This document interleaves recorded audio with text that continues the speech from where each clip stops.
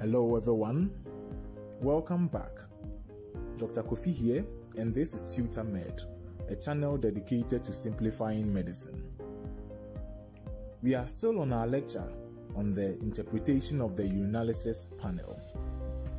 There have been 2 videos so far, the first focusing on the introduction and fundamental principles underlying the lab or the investigation, and the second video addresses the first component of urinalysis, which is urine macroscopy. Now in this video, we will talk about the second component, which is urinedipstick, where there is chemical analysis of the urine. If you have not subscribed yet, kindly support us by subscribing so that you can get updated when we upload new videos. Alright guys, let's get started. And so we begin with the urinedipstick. How the test strip looks like. The test strip is actually a slender stick with test parts of various colors like blue, green, yellow, orange, etc. Each of these parts on the test strip represents or measures a parameter like glucose, protein, leucocyte, esterase, etc. Now, we perform chemical analysis or we want to look at the chemical composition of urine when we dip the test strip into urine. Now, do you remember the experiment you did in chemistry? That an acid-containing solution can turn a blue litmus paper red. The dipstick works the same way. The parts on the dipstick changes color when it is exposed to urine containing certain substances like glucose and then maybe leucocyte esterase. So let's demonstrate this. Let's assume I want to test a patient's urine whether it contains glucose or not. So what I do is I dip the urine dipstick into the urine and then wait for some time. Usually the time is indicated by the manufacturer on the container. So as shown, you can see that for glucose you'd have to wait for 30 seconds. For ketones, you have to wait for 40 seconds. And so you wait for the stipulated amount of time and then compare the color change to the various colors on the container. And so when you compare the color change to the parts, here you realize that the color change for glucose, as you can see, is closer to the negative report than the trace report. And so here you see that the glucose is negative. Alright, so let's begin with the various parameters or substances which can be measured in the urine. We begin with glucose. This diagram shows the glomerulus with the renal tubules. Now when the glomerulus filters the plasma and then the filtrate gets to the proximal convoluted tubule, all the glucose in the filtrate is absorbed. If not, then glucose will end up in the urine. Presence of glucose in the urine is called Glycosuria. Once there is Glycosuria, it is an abnormal finding, and then we need to find out why. The first reason is that the absorption capacity of the proximal convoluted tubule may be exceeded if the glucose load is too much. So typically in diabetics, this happens. And usually, if the plasma glucose is more than 10 millimoles per liter, then it is likely that the absorption capacity of the tubule will be exceeded. The second situation is that the absorption capacity is not exceeded, but the tubules to reabsorb the glucose themselves are dysfunctional. So tubular dysfunction can also cause glycosuria. There can be false negative results in that the glucose is present in urine, but the dipstick is reporting a false negative result. And causes include ingestion of vitamin C or ascorbic acid. We have ketones, drugs like aspirin, and then levodopa. And so the next parameter we can test for in urine using the dipstick is heme or blood. Now recall from the previous lecture that we said bleeding or hematuria and then myoglobinuria, hemoglobinuria are causes of positive heme in the urine. So 3 of these conditions will cause a color change on the heme part. However, the difference is that hematuria or intact red blood cells create a dotted or speckled pattern of color change, while the myoglobinuria or hemoglobinuria shows a uniform color change. The diagnosis of hematuria or intact red blood cells requires confirmation by urine microscopy. We will discuss this in the urine microscopy lecture. And then it is important to note that when the dipstick reports trace blood, it means that, and it's from hematuria, then it's from about 3 to 5 RBCs per higher power field. And this may be normal, especially in or during strenuous exercise.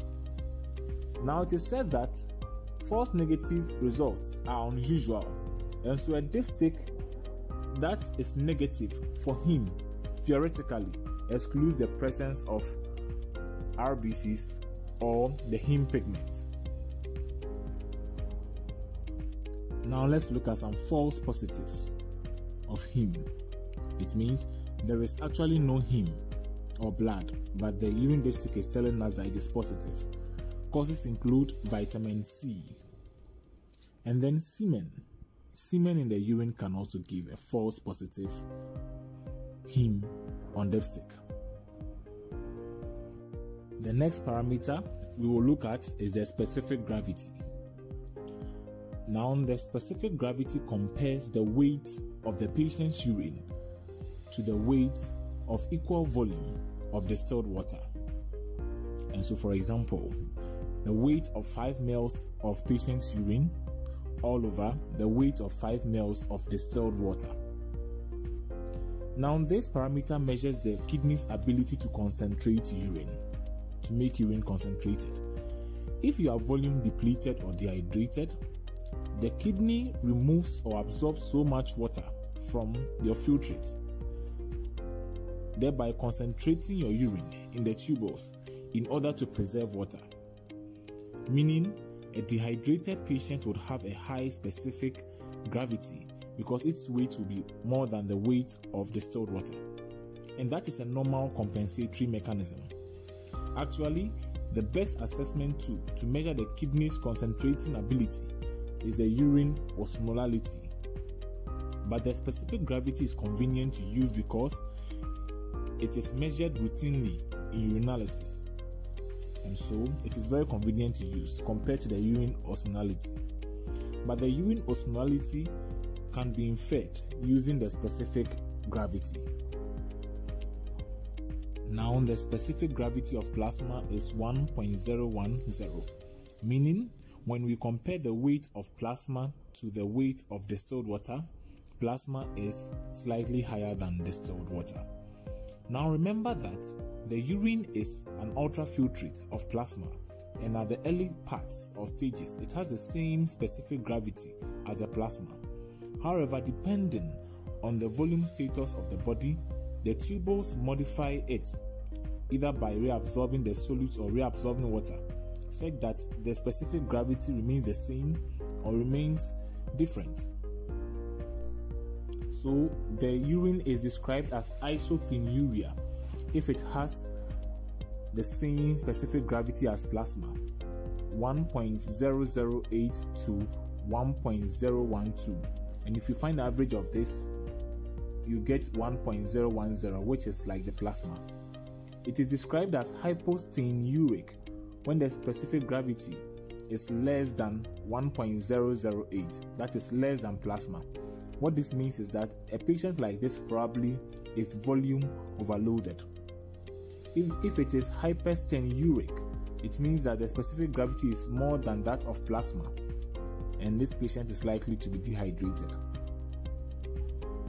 Now, the specific gravity can go as far or as down as 1.003, and this is how dilute a urine can maximally be. Some literatures even say that a urine with specific gravity less than 1.003 is not urine. Now let us compare urine osmolality to specific gravity. Please remember that we are using specific gravity as a proxy to measure urine osmolality, which is in fact the best assessment tool to assess the kidney's ability to concentrate urine. So whenever you get a urine specific gravity, in reality what you are doing is you are looking at the urine osmolality, just that you are using the specific gravity as a proxy. And so assuming you have these solids in in urine, you have yellow, blue, red, green, each representing solids like creatinine, urea, potassium, and then sodium. Urine osmolality takes note of only the number of solids in the urine, whereas specific gravity takes into consideration the size apart from the number of solids.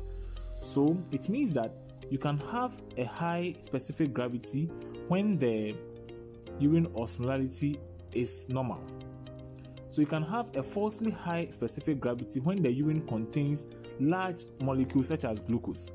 So the glucose, which has a very large weight and size, raises the specific gravity despite a urine osmolality that is similar to that of plasma. And so the specific gravity of someone with diabetes whose urine contains a lot of glucose may appear as though the kidney is concentrating a lot of urine. Meanwhile, it may be that the urine osmolality is as normal as the plasma osmolality. The next parameter is leukocyte esterase.